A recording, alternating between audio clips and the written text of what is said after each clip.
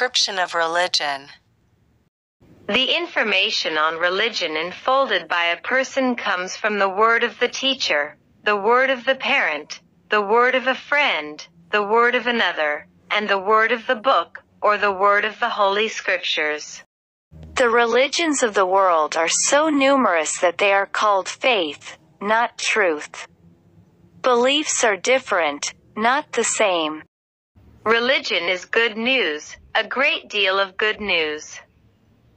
Religion is a guide to the good and happiness of the world, the common good, and the happiness of the otherwise happiness after death. The religion with which the good news is sure to teach good, so that if the person behaves badly, his behavior misbehaves, then the person will have to wake up quickly and improve.